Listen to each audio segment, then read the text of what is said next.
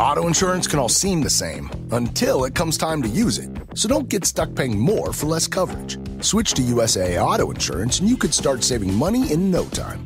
Get a quote today. Restrictions apply. USAA. This is the way. We're wanted men.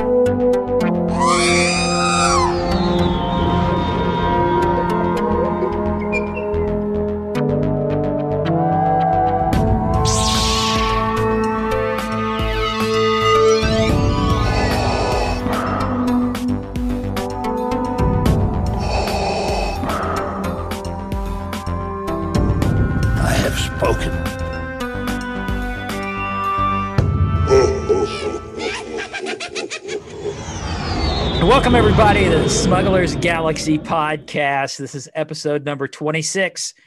I'm Glenn Williams. With me, as always, is Jason Wasoko. Jason, how you doing this afternoon? I'm doing great on my new microphone here. Dude, it sounds so nice. How's it going, everyone? No more buzzing. No more buzzing. So yay. Yay for me and yay for you. We all win. Yes. Cool. We could sound like a professional podcast now. Yeah, we are. We are. We have to tell ourselves we are a professional podcast. Yes. But yeah, so do you want me to just jump in or jump in, dude? Because like we said last week, I never know how to start these things. The small talk is just kind of awkward and forced, and but I'm out of my self-imposed spending quarantine, and I got a bonus. I was blessed to get a bonus, a little bit more than I anticipated. So that's why, first of all, I have the new microphone. Hello. Yeah. But I was able to pick up some pieces from Narayan. I have a Micro Machine Master Collector set, and I guess it was only available at Toys R Us. I have it right here in front of me. It's got 40 different vehicles in it. A couple of them I actually don't have, like the Outrider from Shadows of the Empire. Mm-hmm. So that was cool. I got that set. And then I picked up. Did you ever see their X-ray fleet that they did? Yeah. So this was a JCPenney's exclusive with the Imperial shuttle in it. And it comes with a see-through version and a painted version. And I don't know if I've ever seen these painted before. So they're X-ray, but they're painted? Yes. Yeah. So it's all the X-ray figures, all the X-ray vehicles, and they're painted. So except for the Imperial shuttle, there's two of them, one that's X-ray and one that's not. And so that was pretty cool. I've never seen it before, so pretty stoked about that. And then I got the Purge Trooper Black Series. So this is the Purge Trooper that was initially released during, it was like a set. You would have to order Jedi Fallen Order plus the Purge Trooper. And I didn't pre-order it. Mm-hmm. So I never got the Purge Trooper. And they only shipped enough to stores that they needed. So if there was 3 people in the store that got the pack, the game, and the figure, that's how many they sent. There was a few rare occasions when someone didn't pick it up and they just sold it and they refunded the money, I guess, to the person. And they just sold it to people who came in and asked for it. And then they restocked it, and I got one, so I'm excited about that. Awesome. And then how much shit did you get? Well, I sold off all my Masters of the Universe stuff. Okay. I remember you telling me you were going to do that, so you actually did it. So I did it. I got rid of that. I had a bunch of old, like, Batman. What else was in there? A couple Ninja Turtles, but they were more modern Ninja Turtles. Like, they were re-releases of the original, but they have the hard heads. And I think if you're a Ninja Turtle fan, you'll know what I'm talking about there. But there were some of those. And so I got rid of all that stuff, and I bought Nice Noodles, Max Rebo, and what's his face? Droopy McCool. Power of the Force versions to put on my sail barge. Nice. They're all open, and I got them from Second Chance Toys, which is, again, an awesome shop. Right. Did you trade your stuff in with them? Yes, I traded some stuff in, and I traded in last week, and I thought about it today. I went back and I grabbed the trio for my solo barge. Awesome. And that's it so far. So far. It's always fun when you get rid of stuff and you have cash and it burns a hole in your pocket. Yeah, I probably should save it for Toylanta. Yeah. And then there's IC like 2 weeks after that. It's going to be a crazy March and April, dude. Mm-hmm. Can't wait. Yeah, it's going to be awesome, though. Did you grab anything? The only thing, well, I did grab, it's not here yet because it's coming from China. I got a Galactic Heroes prototype. The guy with all the, from Clone Wars with all the tentacles, the Jedi. Fisto. Yeah, him. So that's, I don't know when you know how shipping is. It's supposed to be here at the end of March, but it may be here sooner. I don't know. We'll see. Yeah. And then my wife at Christmas time, somebody had made like this Mandalorian Bantha skull for the old fuckers like us, Mythostor skull for all you new people, depending on where you come from. But the Boba Fett Bantha skull, somebody had done a piece of woodwork, and it basically looked like it's one piece of wood, and he like carved it all out, and it's like 11 by 14, 11 by 17. She had saw it at Christmas time and was contemplating getting it. And then I guess the guy sent her an offer or whatever. So she's like, you know what? I've been sitting on it this long. She already missed out on another piece of art a year or two ago where it was almost a Burt Reynolds C-3PO and R2-D2. So Burt Reynolds was in like, Burt Reynolds, R2-D2 was like, had a 6-pack and in underwear and like was in this sexy pose. It was like a guy with a C-3PO head on. So it was kind of disturbing, but cool at the same time, like a car wreck on the interstate, That's a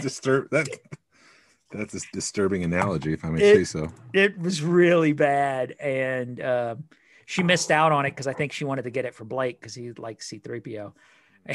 And so she picked this up, and that came in a couple of days ago. And then I got some while we were at Second Chance last weekend.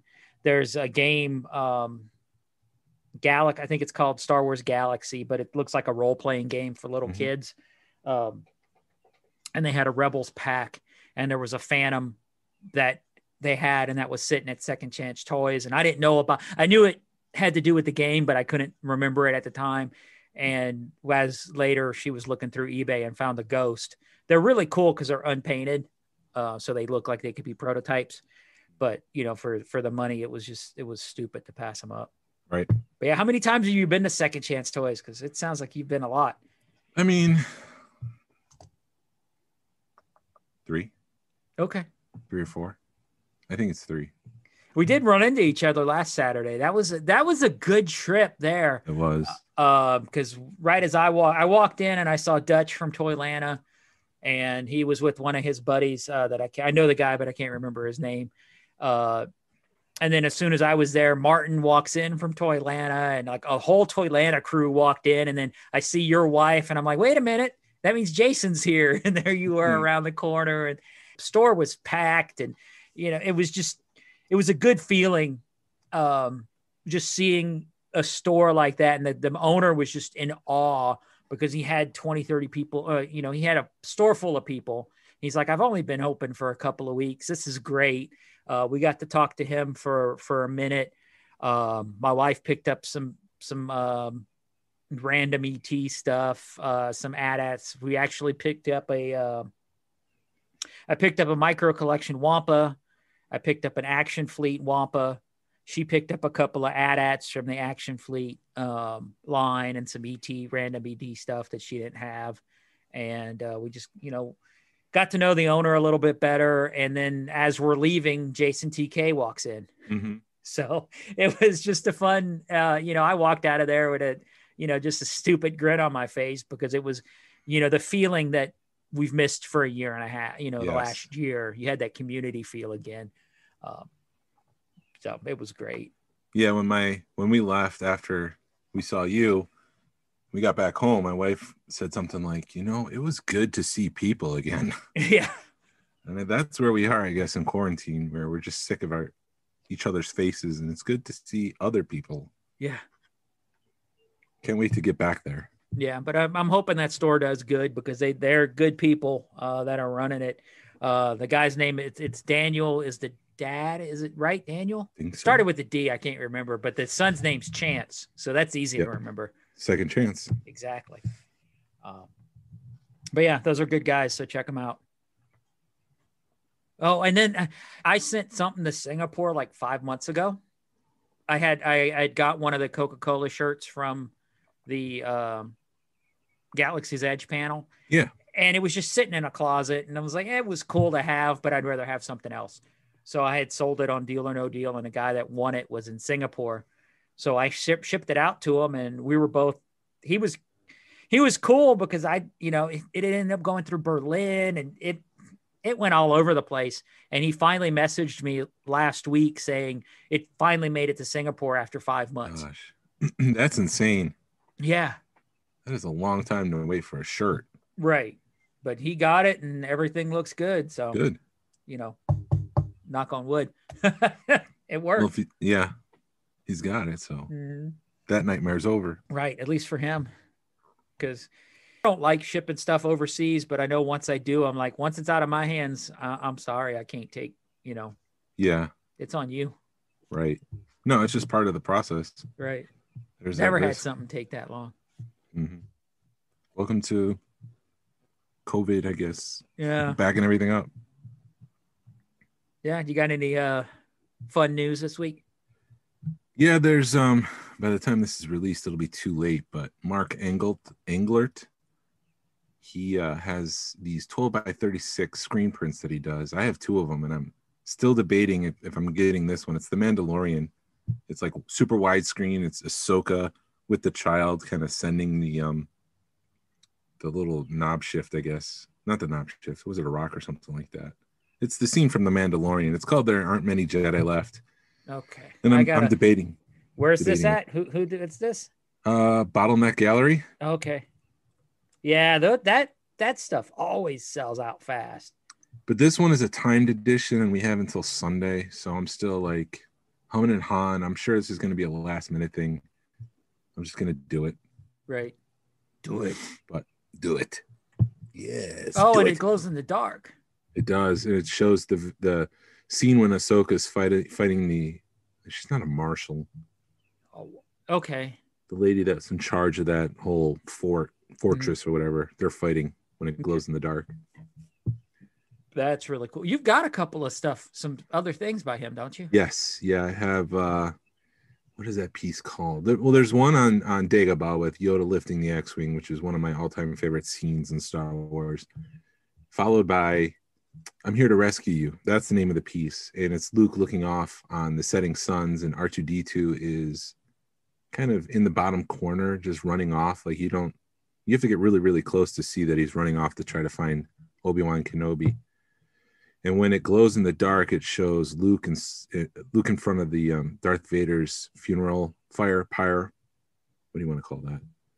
Yeah, when he sets close enough. Yeah, so funeral pyre.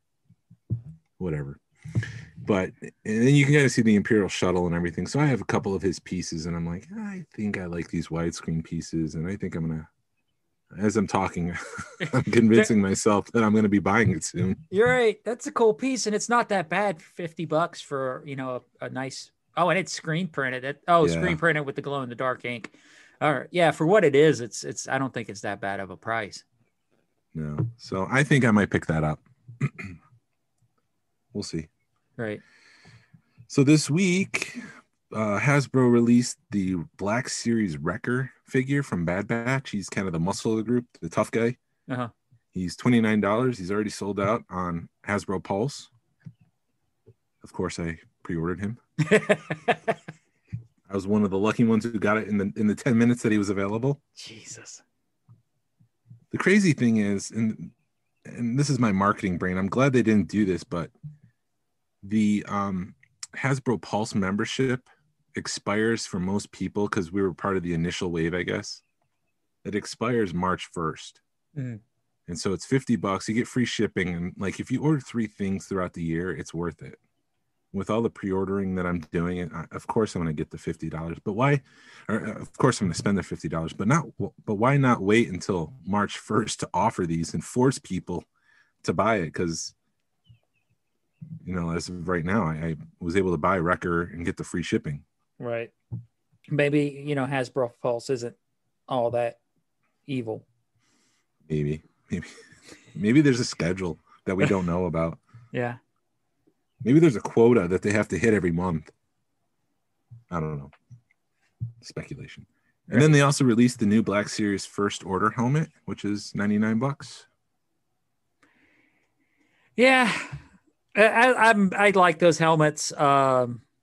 I've got a few of them, but I just had to stop because, $100 every time that helmet comes out can get expensive. And to display them, it gets kind of hard.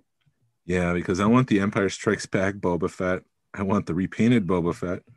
I can skip the prototype Boba Fett, and I also want the Mandalorian. But I mean, those are all $120 each, and I haven't ordered any of them yet.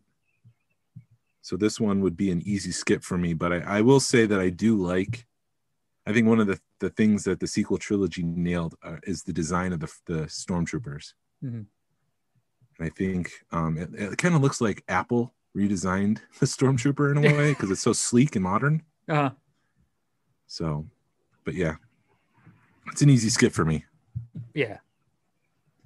And then they also, this was kind of confusing because they had a fan celebration day and they were going to announce all these different exclusives through like 6 different online websites like Jedi Business, Rebel Scum, Bantha Tracks, whatever the website is. I'm sorry, it's just escaping my mind. So I thought we were going to get like 6 different figures and each site was going to get their own figure, but it ended up being everyone was announcing the same 2 figures. IG-11 and the Lando Calrissian from Empire Strikes Back are coming to the vintage collection. Right. They look great. I can't wait to get my hands on IG-11 because I love that character. This one looks like the knees bend, whereas the Black Series, they didn't bend, right? The IG-11? Yeah. I don't know because I don't open them. Oh.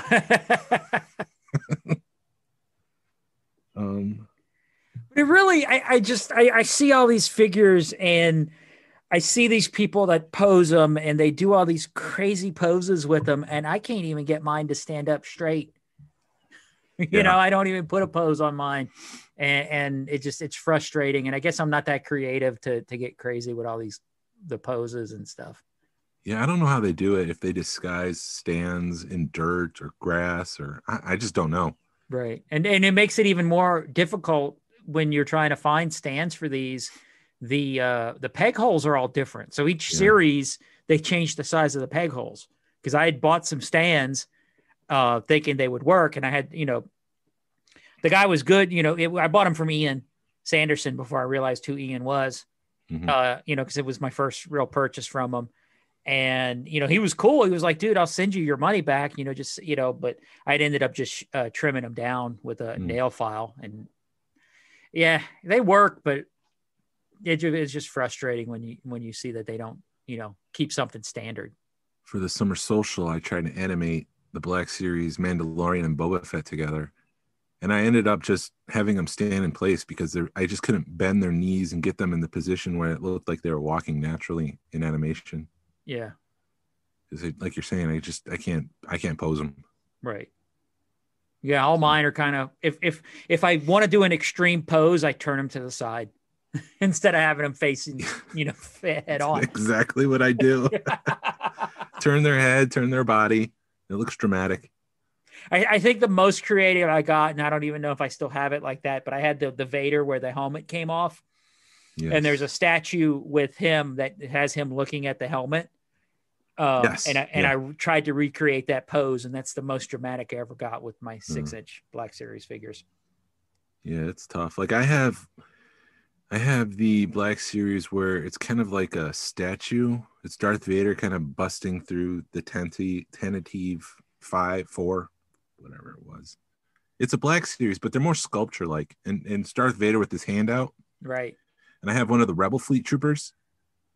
and I'm trying. I tried so hard to make it look like Darth Vader was choking him, and it just looks like the guy's got his hands up like I surrender. It looks horrible. Because those elbows don't they? I think they redid the elbows joints, but yeah, they don't. That you can't get them close to the face. It's very tough to pose. Yeah. But yeah, I've got that one, and I've got the Luke with the AT-AT foot, the Luke Yes. snow speeder. Yep, I have that one. Yeah, I got those. Yeah, that was one of those. I got them for dirt cheap, so it's why not? Throw them in the pile. Mm-hmm. And then I kind of skipped the rest. There was a Rey and a Kylo Ren. I do have the Rey in the Black Series. They had offered it as San Diego Comic-Con exclusive, like in a giant box set with Kylo Ren. So I have that one, but I skipped the other ones. Gotcha. Yeah, yeah, you did better than me.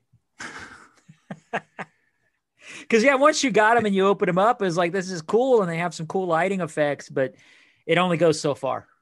The playability is not there, the replayability or whatever.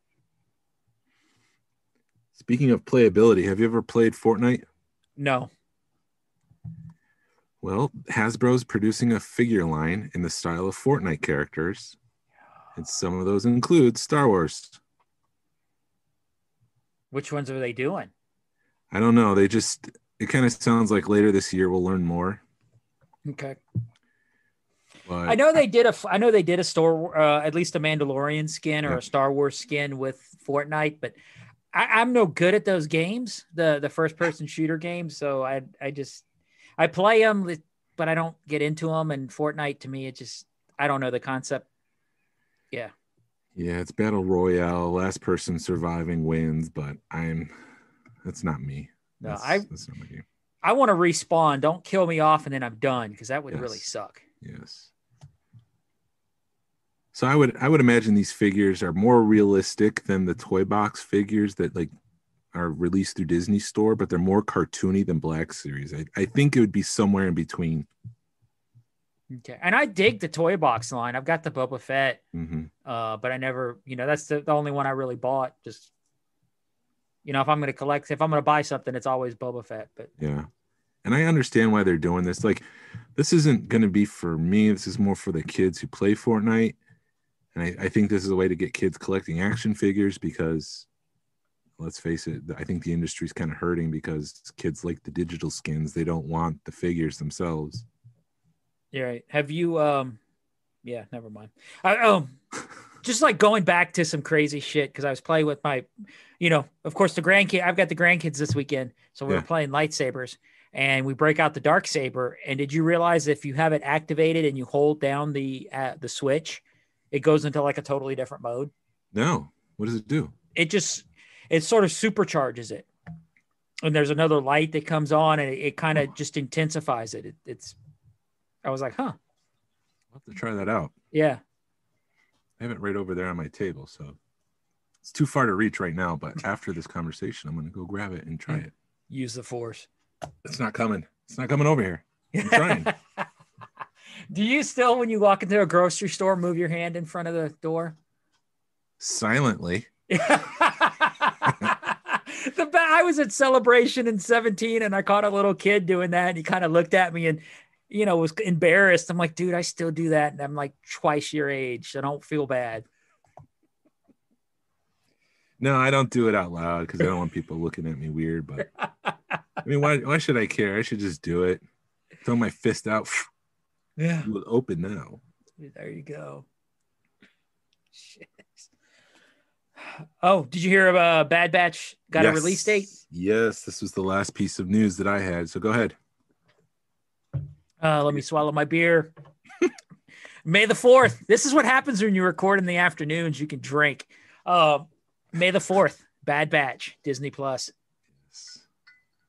Yes, good. So I'm excited about this. It's like a sequel, I think, to Clone Wars. I mean, they haven't really released a lot about the plot. We know the characters from the Clone Wars, but it does seem like it takes place after Order 66. For whatever reason, I don't think these clones had the chip inside their head. Mm-hmm. I mean, they kind of said in the show that these were enhanced clones or something along those lines. I can't remember off the top of my head, but yeah, I think it's about these 4 super commander clones who each have their strength and are dealing with a universe that no longer needs them. Yeah, and I have seen on the preview, it looked like whichever one they picked up from the last season of Clone Wars is there. So it kind of maybe it's after that season, or maybe it's one of Yeah. those where they bounce back and forth. Yeah, we'll see. Yeah, but it looks. I wasn't impressed. I wasn't excited about this till I saw the teaser, and wow, the sizzle wheel looks amazing. Yeah, I agree. Yeah, it just like it looks like a sequel to Clone Wars. Hopefully, they've got the same kind of team working on it. So keep it going. Yeah. That's all the news that I have. Yeah, the only other thing I've got, and I don't know how this is going to work, and it's not even a big deal, but Hasbro Pulse is stating that they're going to move into the UK. That's awesome for our UK listeners. Yeah, I think we have one. Yeah, actually, I think we got two. Well, UK and then France. So, Okay. But I don't understand how. I think those are different countries. I know they're different countries, but let me confirm that. Hold on, let me check with Google. Yes, different countries. It still blows my mind that you could the USA is like so huge, and we go to Mississippi, and that would be like somebody going to another country in the UK. Yeah. Yeah, because the UK, not just UK, but Europe itself is just different. Yeah, different countries, and New Jersey is like Luxembourg, or Austria. Kentucky's like Austria, and I think Germany's the same size as New York State. So it is crazy to think of it like that. Right, and it blows my mind. Like if I go out of state, that I can wake up in the morning and just go. You don't need passports. Yeah, I don't need to tell anybody where I'm going. I just freaking get up and go. Great for our UK listeners. That's been a very big sticking point for a lot of collectors, is that they can't get the exclusives. They can't order things because Hasbro will announce it, and then they'll announce some sort of partner in their country, but it's always delayed. Like I think there's a lot of people having trouble getting the 22nd anniversary Phantom Menace Black Series figures because it's a Best Buy exclusive here in the United States, but for whatever reason they just never turned on the ordering process like in Germany. But I don't know. So it is a sticking point for people overseas, and I do feel their pain. They weren't able to ever get the barge, I don't think. Right. Unless you did the crazy third party or whatever. Yep. One other thing, just a side note, I'm reading Light of the Jedi. Mm-hmm. Is that one of the High Republic ones? Yeah, it's the first High Republic by Charles Schroll. Mm-hmm. It's an incredible book. I'm a slow reader. I've been reading it for about a week and a half. I'm 100 pages in, and that for me, it's like amazing that I can read it that fast. So it's just one of those books. It's really, really fast paced. Yes, there's a lot of crap going on, but it's written really well, and you can keep up with what's going on fairly easy. It's a lot of action. I like books that have really short chapters because I can read a chapter or two and go to bed. Where versus one that has like a 20 or 30 page chapter, you're fighting to go through it. Yeah. And when you have like really short chapters, it's easier for me to read, just a personal level. So I'm really digging it. If you haven't gotten it, go get it, because it's amazing, because you're just hearing how the Jedi worked 200-300 years ago before everything kind of went to crap. Yeah. Wow. And there's hundreds of Jedis trying to do this one task, and it's just cool. The writing in it is really good. So I can't wait to dig into more of those books. So let me ask this, because I know George Lucas, his whole thing was like the Jedi weren't supposed to be generals. They were supposed to be more like Buddhist monks who just kind of absorb the Force and live with the Force. They're not supposed to be warriors, so to speak. Are they warriors in this, or are they more monk-like? I guess if you needed a monk to go and like save a planet type stuff, they haven't seen them battle anybody yet, but they've already, it's not a spoiler because they've already released it, and it's if you haven't read it, I'm sorry, or haven't seen at least the prologue or whatever, there's a starship that blows up basically in hyperspace, and so the more shit, never mind, sorry, I can't I'm gonna spoil it, and I don't want to spoil it. All right. But yeah, basically, there's something that happens, and they're called to save this planet, and it's just them all interacting with the Force. And you've got all these Force users that are interconnected, and you have this one person that's kind of guiding them all, and kind of like the internet for the Force users. And at one point, she takes her lightsaber and does something with it, and it starts spinning above her head, and it ignites, and it's like a tool versus a weapon. And there's several instances where the lightsaber is like uses a key to interlock to get to this other thing that their ship does to these weapons. So it just shows different uses of the lightsabers more than a weapon. But yeah, it's a cool book. I'm enjoying it, and it's just cool to see stuff from a different point of view. From a certain point of view, those are good books too. I'm gonna have to look at that. Well, I've only read. All right, well, there's multiple topics swarming in my head right now. I'm gonna have to read the High Republic books. Yes, I'll add that to the list. I'm currently reading the last Game of Thrones book, and that, like, I'm doing a chapter a night, and so that's gonna be the next 3 months of my life. Right. But what we were just saying. Oh, from a certain point of view, I have to pick up the 40th anniversary Empire version. They made that, right? Yeah, they did. I don't have that one. I've got the Star Wars version. I'm about halfway through it, and the thing I like about that book is it's all short stories, so you can read it in between. You can read it while you read another book. I will say, for me personally, not all short stories were the same quality. No, unfortunately, some of them resonated more than others. Some of them just felt silly. Some of them were heartbreaking, like the one on Alderaan. That one was, oh man. Yeah. What is your favorite Star Wars book, real quick, of all time? Of all time, and it's been years since I read them, but it's just because of the lore behind them is the original Thrawn trilogy. Yeah. And it's probably been 20 years since I read them, but I need to go back and reread them. Yeah. They do hold up. Yeah. And you know what? Truthfully, I got to say the High Republic book I enjoyed more than the last Thrawn book, because the Thrawn book, but it's just Thrawn. Thrawn's a dry guy, and it's military, and it's not a whole lot of action, and it's politics and crap, versus the High Republic books just been balls to the wall action since you cracked it open. Mm-hmm. Yeah. I would have to say the same. It would be Heir to the Empire, I think, for me, is my favorite Star Wars book. For a while there, I would say it was Shadows of the Empire, but that book does not hold up well. I actually bought readable copies because when I went to IC in Nashville a couple of years ago, I know Timothy Zahn was there, and I hunted down. It took me a few months to get them, but I hunted down first editions, hard copy first editions of that book, that series, for the purpose to get them to autograph them.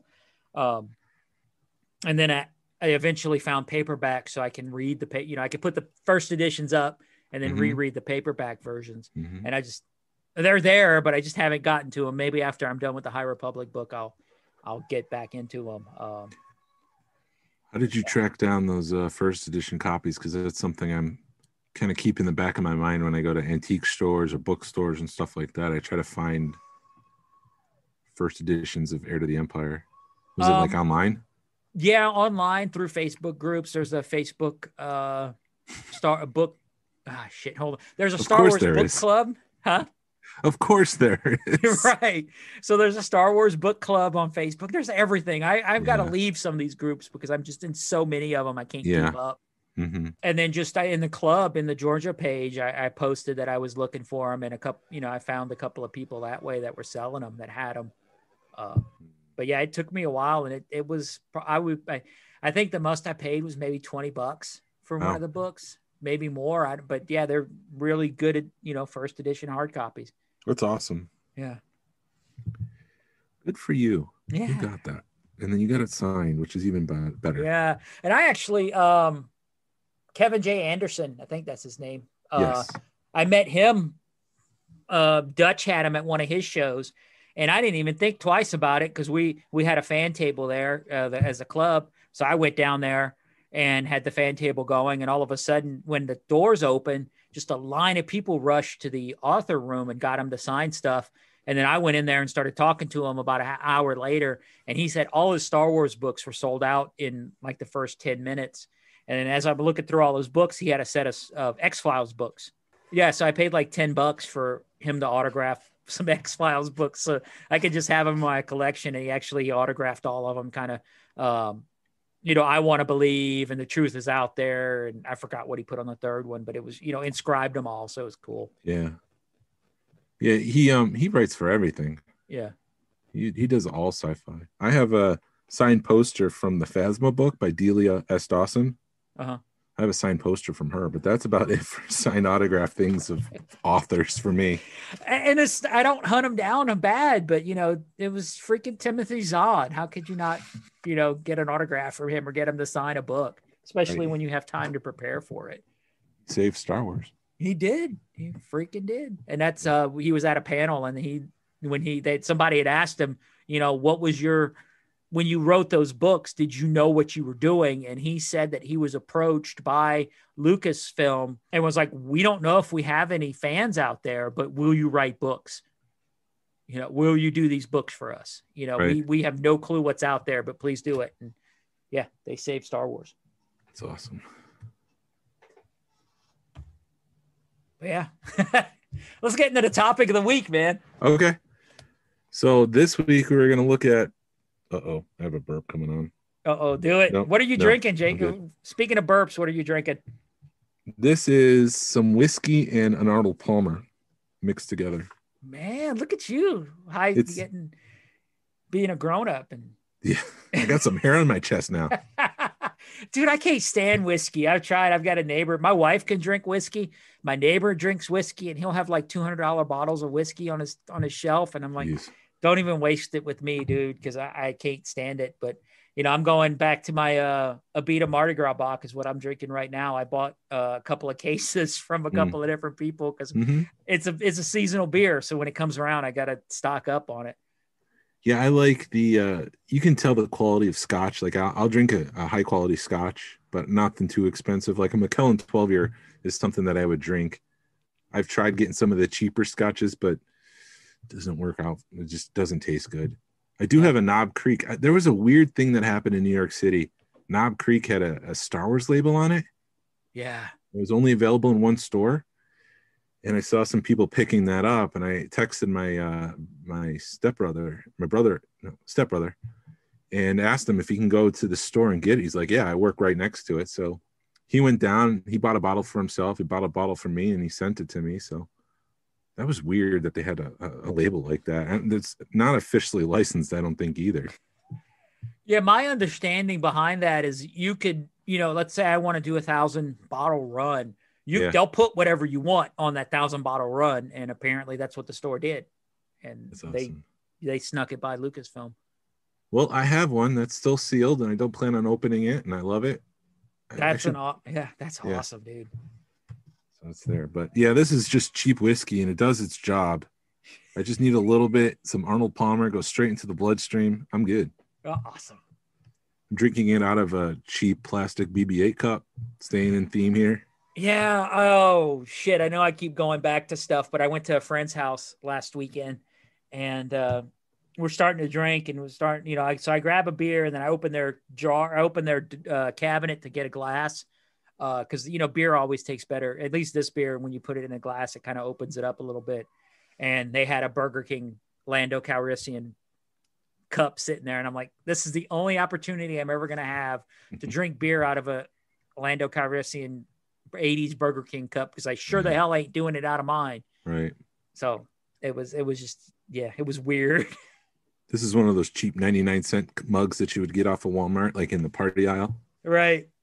So that's no, I wouldn't do it out of my Lando Calrissian mug, but it's like, if you're going to use a $20, $30 glass to drink beer out of, I will too. And if it breaks, don't come crying to me. Right. So that's what we're drinking. Yeah. Prices. That's the drinking segment of the show. Yeah, we're talking about prices here because it's insane and it's frustrating at times to be a modern collector. If you don't get something when it's first offered, you're going to have to pay double, maybe triple the amount. So what I went through, I used Action Figure 411 to help me with some of this.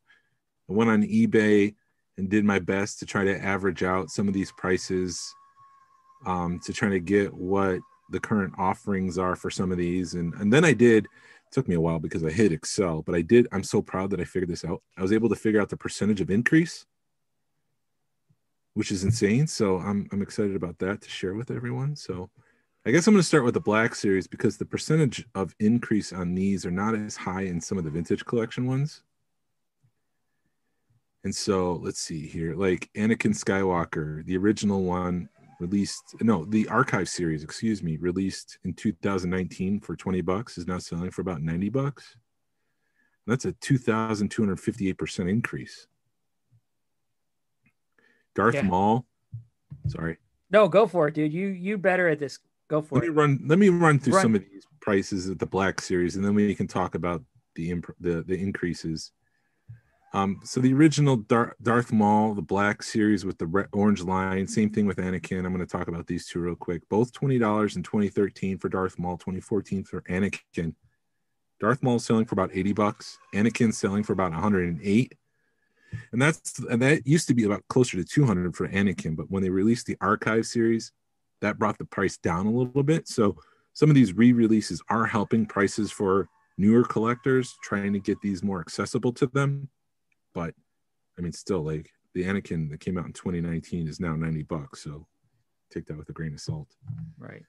Clone Commander Cody from the blue line, from 2015, selling for $19. He's currently available if you can find him on like Entertainment Earth and the Archive series. He was going for about $200 a couple months ago. He's now $62, the original release. Mandalorian First Edition, the white box.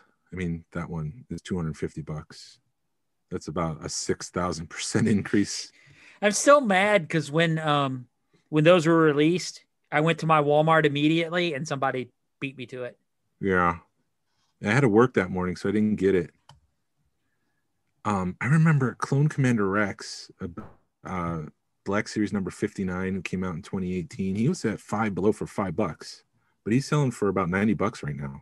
Jesus. The X-Wing pilot from Celebration 2017, if I remember right, is selling for $213. He was originally $24. That's a 3,420% increase. Boba Fett, the Boba Fett Black Series that looks like the Kenner deco. Mm-hmm. He's selling for about $240, which is about a 3,839% increase. I say about, and then I give an exact number.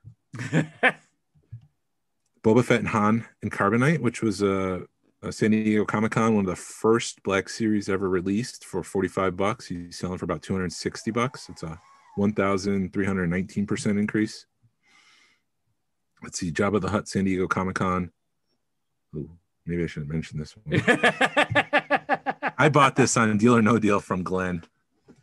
And I gave it to you at a really good deal because I knew all you had to do was drive 20 minutes to pick it up. Yeah, I appreciate it, but it's currently selling online for $202. It's a 480% increase. I'm still happy because I paid like nowhere close to what I sold it to you for. So good. Yeah, good. I'm glad. I can't complain too bad. Let's see, there was an Entertainment Earth Clone Trooper set. There's 4 of them. And that sold for about $100. It's currently selling for $350 for a 350% increase. I mean, these are it's just worth the investment alone if you want to just buy it and stash it in your closet for a while. Right. Captain Rex, which was tough to find. He was like a Hasbro convention exclusive in 2017. He was sold for $25. He's currently selling for about $160, which is a 2,530% increase. Let's see what else. Thrawn. Oh, I missed that. You have it. I don't have it. It's the Grand Admiral Thrawn set from San Diego Comic-Con for $50. It's currently selling close to $200 for a 735% increase. Yeah. Let's see what else. The Heroes of Endor, which I just recently got. That's that pack that kind of opens up with the Ewok on the speeder bike, Han and Leia kind of in front of the the Imperial doors going on Endor, and then Luke kind of out in Endor alone with his lightsaber. That sold mid 2020 for $110. It's currently $153, which is a 127% increase. Yeah. Is that right? 127%? That can't be right. I don't math good, so I don't ask. Yeah. That one might be wrong. Whatever. And that's basically the big ones. I did like Dr. Afra, which is $20. She's currently selling for 87. BT1 is 50. 000 is 80. And it's just, if you don't get them when you want to get them, you're just not going. Qui-Gon Jinn from 2017 is about $80. And so they have a really quick turnaround on cost, increase in value, I should say, in cost.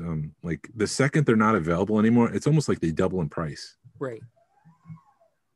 The one that really shocked me was the vintage collection. Some of these prices are astronomical. And part of the reason why we're doing this is the price of Cara Dune, which I'm not convinced the Cara Dune increase right now is going to last. But I do think the prices will come down a little bit, but they won't be, what is it? $15 right now to buy a Cara Dune. I don't think we're ever going to get that low. So right. I'm going to go through some of these real quick. Some of the big ones, you would think like the Salacious Crumb, because Salacious Crumb and Mouse Droid, they came with a San Diego Comic-Con exclusive pack. And I'm going to consider that, like, if you're going to get one of them, it's $130 because the whole pack itself is probably selling close to $2,000. But for a single item, they're selling for about $600 each, which is only like a 300% increase almost. Let's see, Ahsoka. Jesus Christ. She's the big one. So one of the online bids that I saw, she sold for $500, which is the 50,000% increase. But if I were to plug in, there's somebody offering it for $750, which is a 75,000% increase. Now, which version is that? That's the 2012, and it kicks. Oh my God, it kicks my butt to think about. I walked into towards the end of the original run of the vintage collection, they decided to retire it for a little bit and bring it back at a later date. So these were the last ones offered, and they dumped them on Amazon. They were sold out within like 24 hours.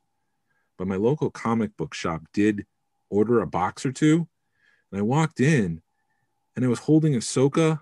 I was holding Anakin and Obi-Wan from the Clone Wars. And I was living on a budget at the time, and I thought, nobody likes Ahsoka. Everyone loves Anakin and Obi-Wan. So I bought those two guys, and those guys are still worth a lot. But I put Ahsoka back, and that's probably one of my biggest regrets in the vintage collection line, because I'm priced out. And with Hasbro making that new version of Ahsoka, I don't feel like they're going to go back and do like the re-release fan exclusive channel version of her anytime soon. Yeah, and I saw Ahsoka for 2 years ago selling for like $100, and I was still, that shocked me. Yeah, the Ahsoka tax is higher than the Boba Fett tax, I would say.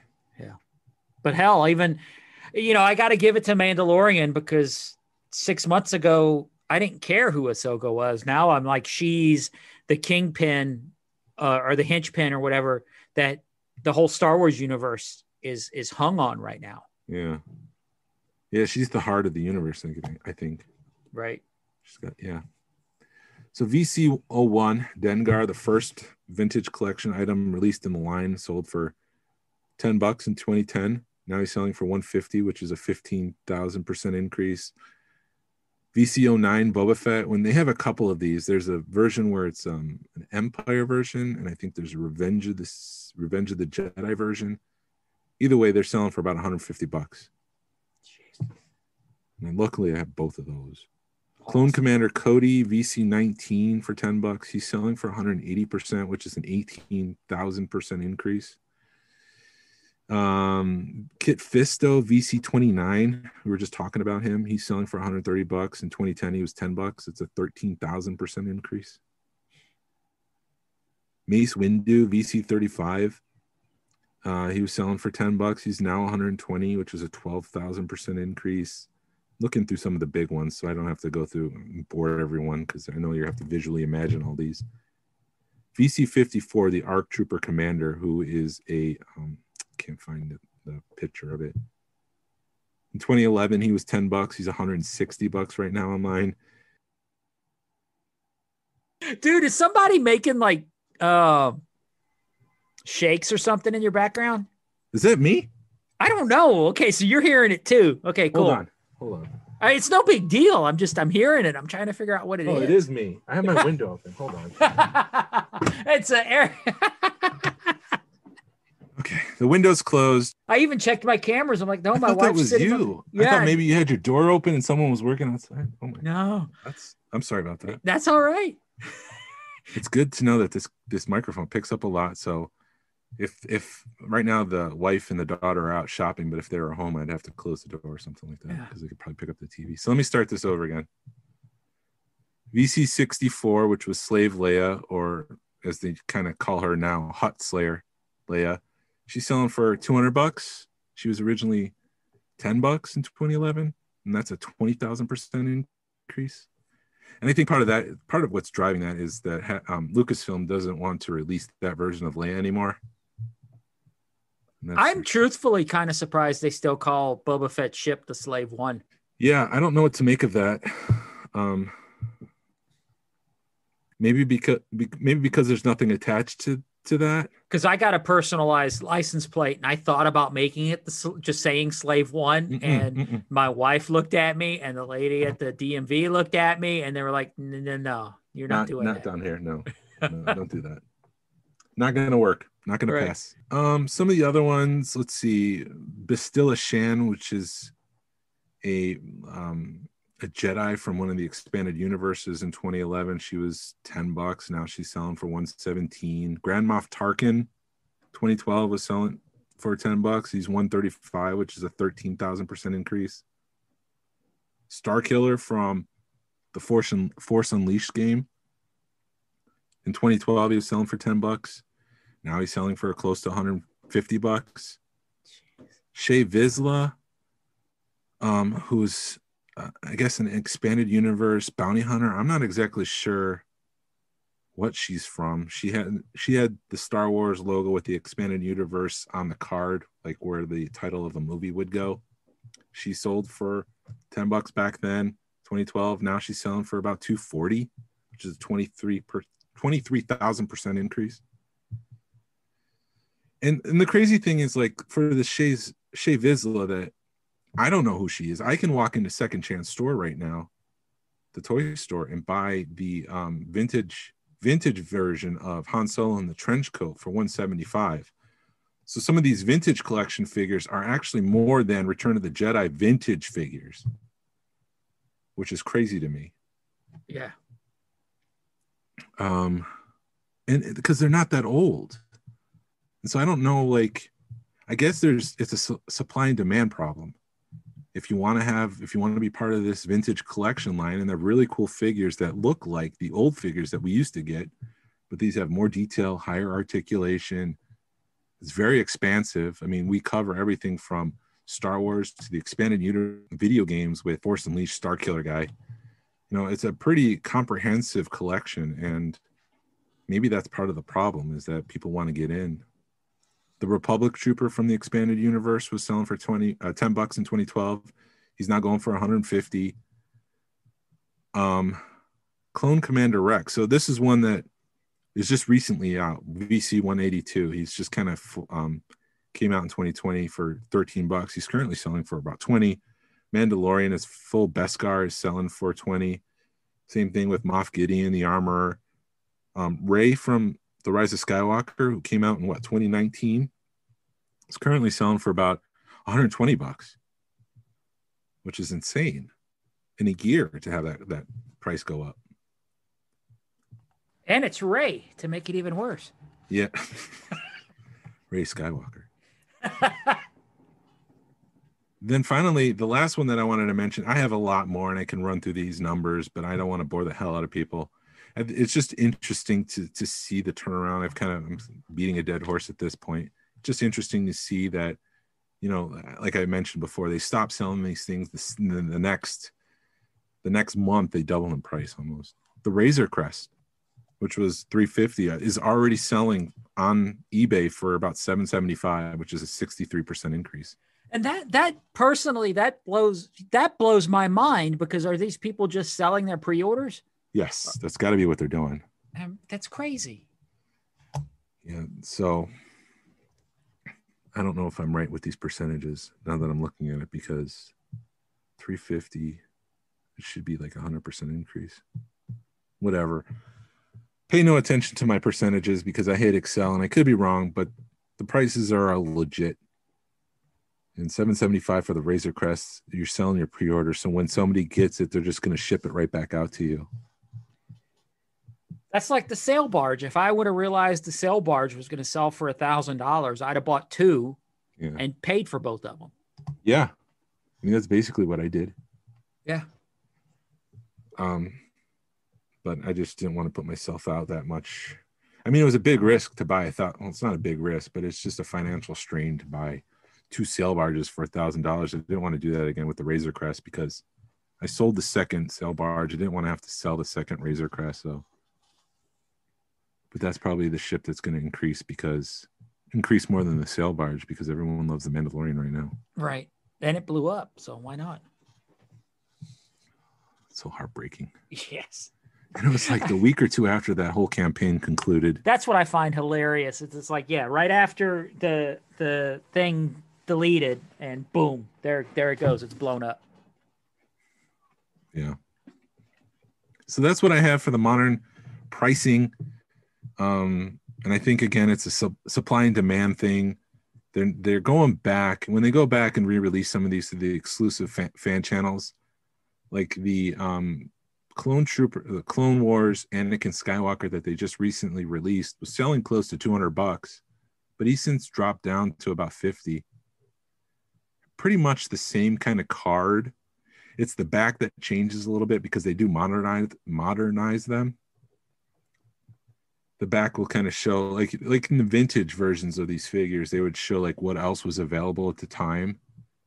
And so with the Anakin Skywalker that they just re-released, it's more modern and they're showing more of the modern figures. Like they would show the Mandalorian as one of the figures that you could possibly purchase. Whereas if you were to go back to the original version of the card, it's going to show some of those older figures. So that's really the only thing that's changed in these figures. The vintage collection also is just, there is so many different variants throughout this whole thing. Some of them were intentional, some of them weren't. I think it's Barada that's got a green bandana versus a red one. Like the initial versions were all green, but then later they corrected it to red. VC12, I think it's 13, excuse me. Darth Vader. And I kind of mentioned this last time. He was surfing on one of the droids on Mustafar. There's a version in the pill that's got Anakin on it.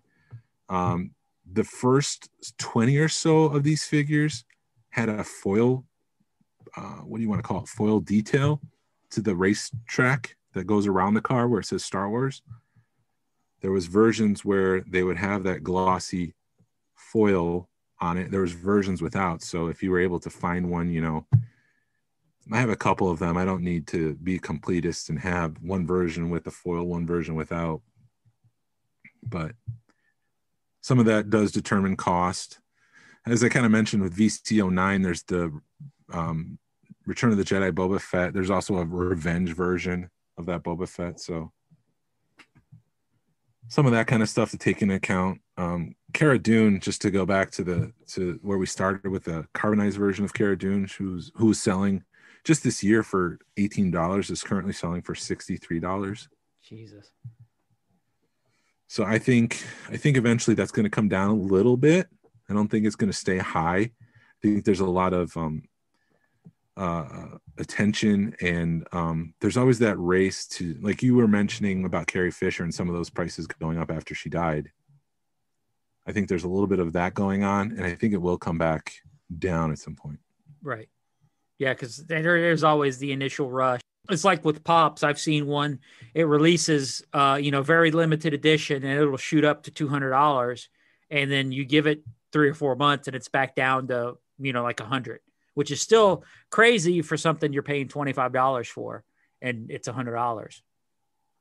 Yeah. But have you seen with these? Because I know with when they re-released the Power of the Force 2 stuff, they had all the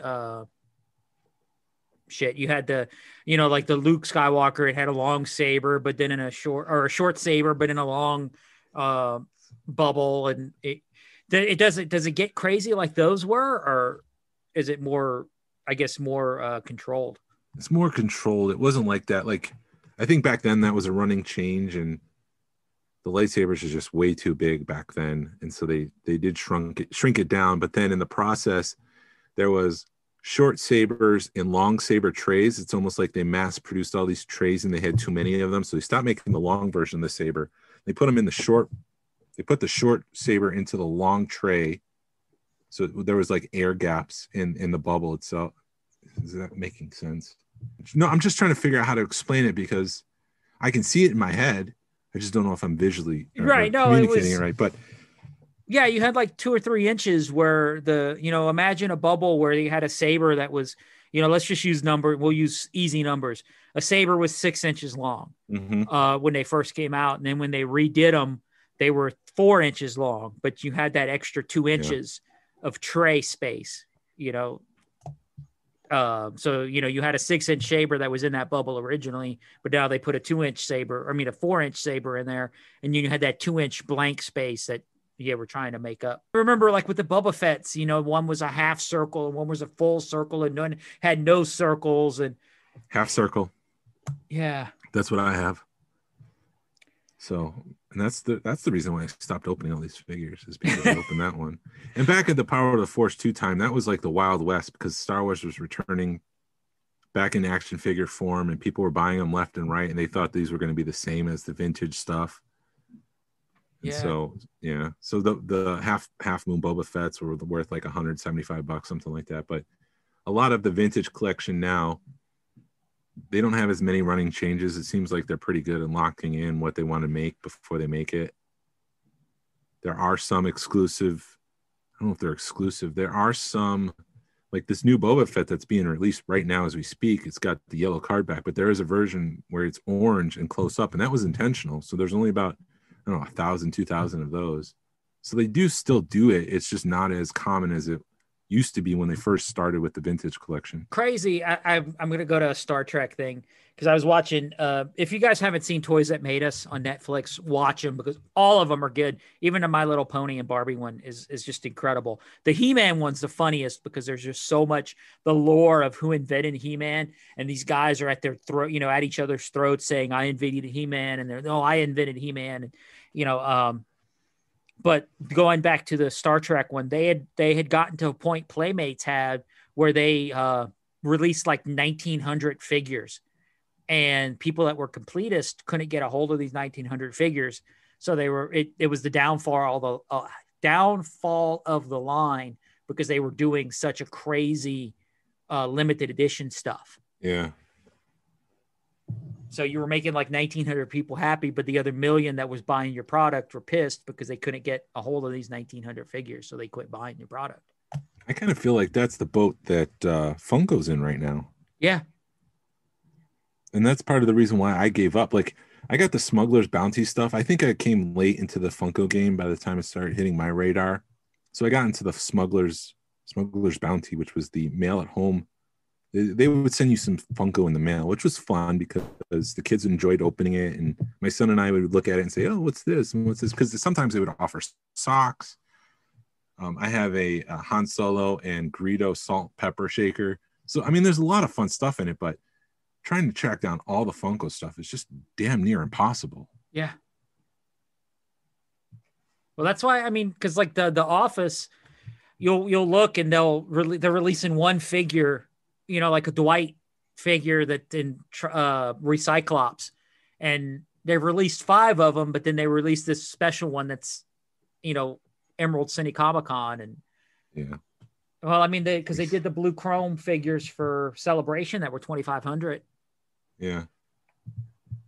And it was funny as crap because Jason TK had won the lottery and he was all pissed. I'm like, dude, I will pay you $25 a piece for those figures. Just go wait in line for me, and I'll pay you for your time. So I bought a couple off of him. But the Boba Fett was a $15 figure, and it's $300. Yeah. I mean, there's a passionate fan base, which is great for Funko. Right. But it's just a pain in the ass. And trying to track down all the Hasbro stuff, Kenner stuff, Micro Machines is just tough as it is. I don't need to add to my stress personally. Yeah, Funko finally pissed me off. And I know I keep saying it, but they pissed me off. So I'll keep the ones that I have, and I'm done. I'm out. Yeah. So that's all I had. Did you have anything else? I had a couple of different things. You had some Rebels, right? Yeah, I kind of looked at the Rebels stuff, just to kind of, the little bit I looked at, like the 2 packs of Rebels, the Chopper, Chopper is going for like $50, and that was a $10 figure when you could find it. So it's just keeps going up and up. The Vader and Ahsoka 2-pack, that's going for around $30. And then that was I think I bought mine at Five Below. Because Ahsoka's, thankfully she's been in the Mandalorian, and her lore's come back. So she's going for $30. Zeb and Chopper, that's hitting $50.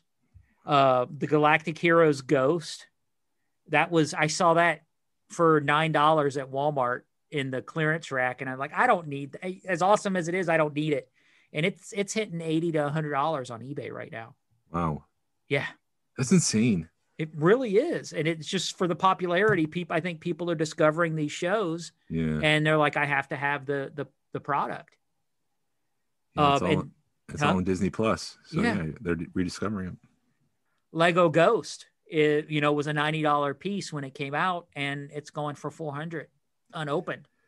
Yeah, that's Lego's a ball of wax. I mean, that increases more than the price of gold. Mm-hmm. People will buy those, put them on a shelf, and then sell them a couple of years later.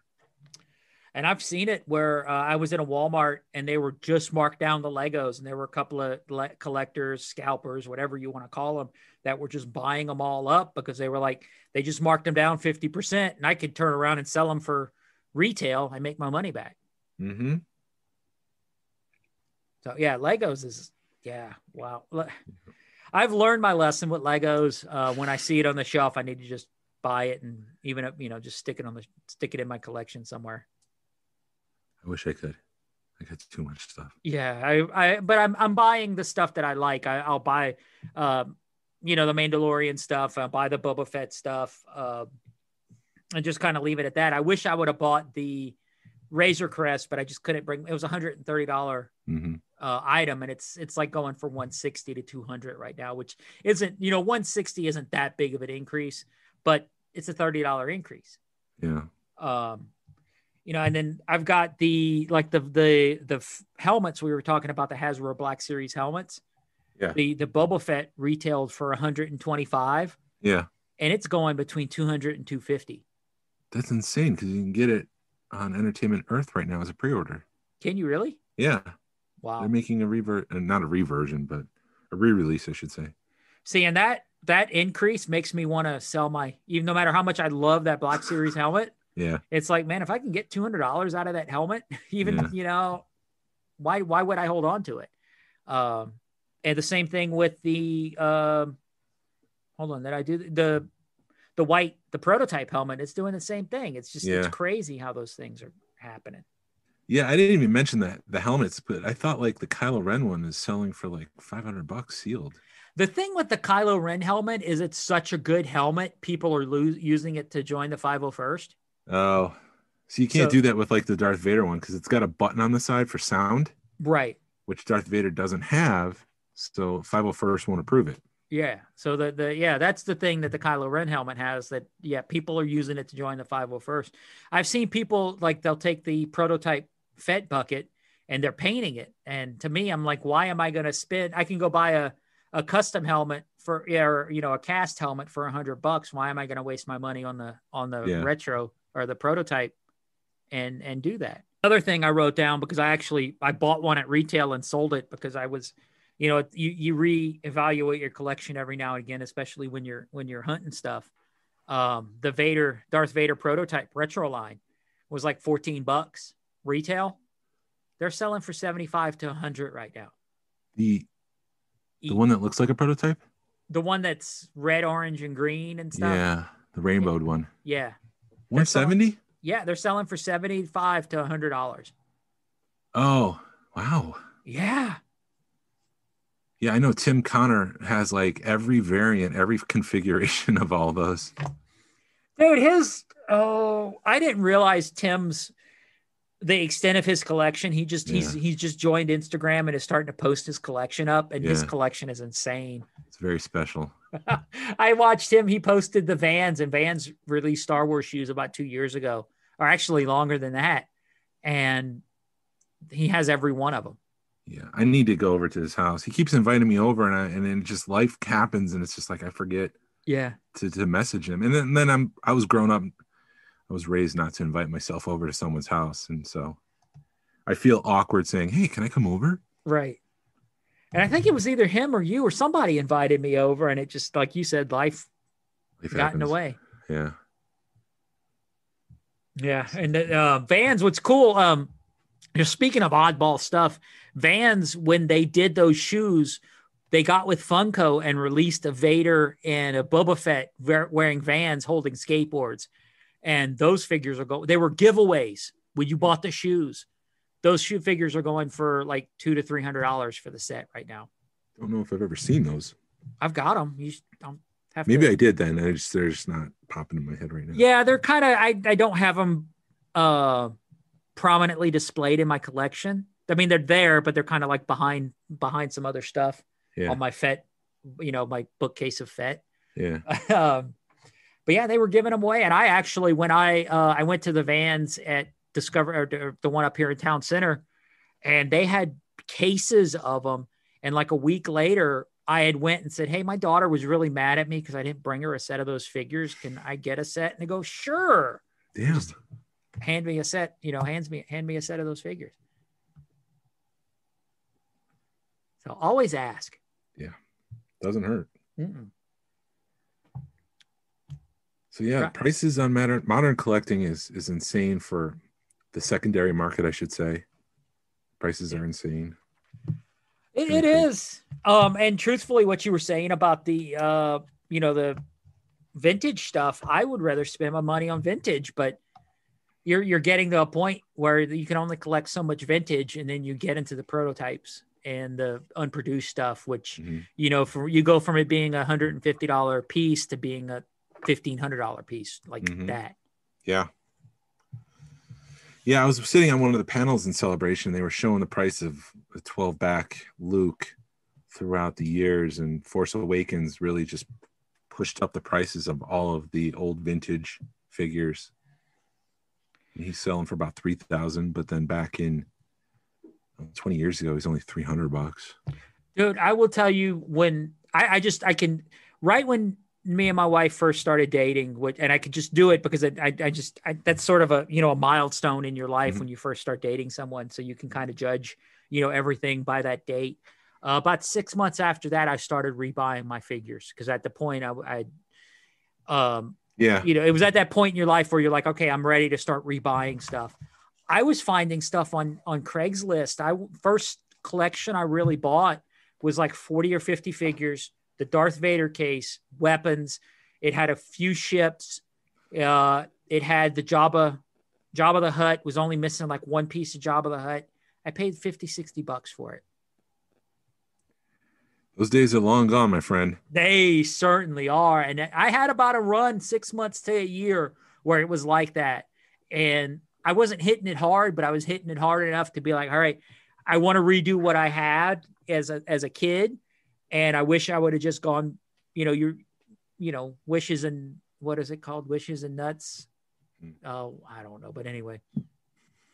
Welcome to my world. Yeah. No. Jinjarin. No.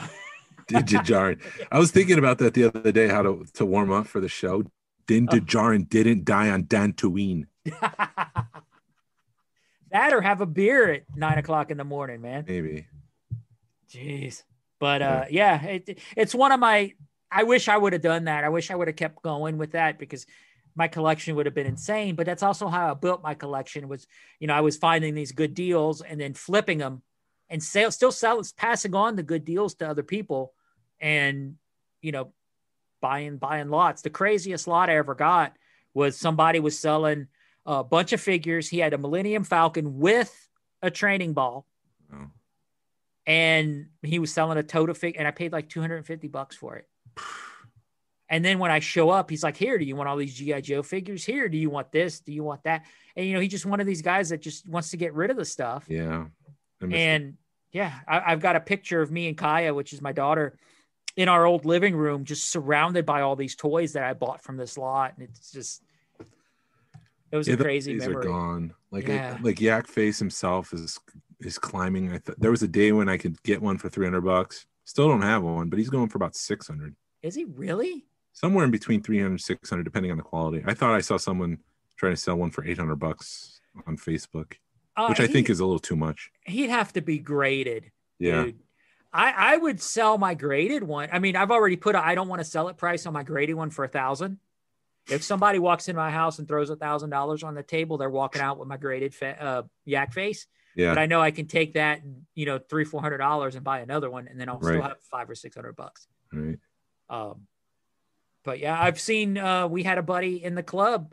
He had traded had this issue trading the card. He was trying to sell a card back, and he knew what the card back was worth, and somebody offered him a graded Yak Face, and he was like, "Should I buy it?" And we're like, "Should I pull the trigger?" And we were like, "Pull the trigger, dude, because that card is worth $400. The Yak Face is worth like $600." Yeah. And he put it at Toylanta in a buddy's booth, and it sold like the minute it hit the booth. The minute it hit the shelf, somebody bought it for $600. Yeah. It's insane, these prices. Dude, and I felt bad because I paid I think I paid $225 for my Yak Face with no weapon. And it was a oh shit moment for me because that's the most I've ever paid for a figure. Yeah. And I remember texting my wife, and she was, because I bought it at Celebration at one of the room sales. And she was even like, "Oh my God, you bought one." So it was a milestone moment. That, and when I bought my pop-up R2, because the pop-up R2 was the finish of my 92 run. Yeah. I think I have about 30 or 40 of the 92. Oh. Yeah. And those just keep the prices of that. It's $100 for a freaking Luke farm bar right now. Yeah. I remember paying $20 for it and having my pick, of which one I wanted. Yeah, those days are gone. Yeah. All right. So I think we bored everybody enough. Yeah. I think we good this episode. Awesome. So we good. Cool. Jason, enjoy the rest of your day, man. You too. This is the way, sir. This is the way.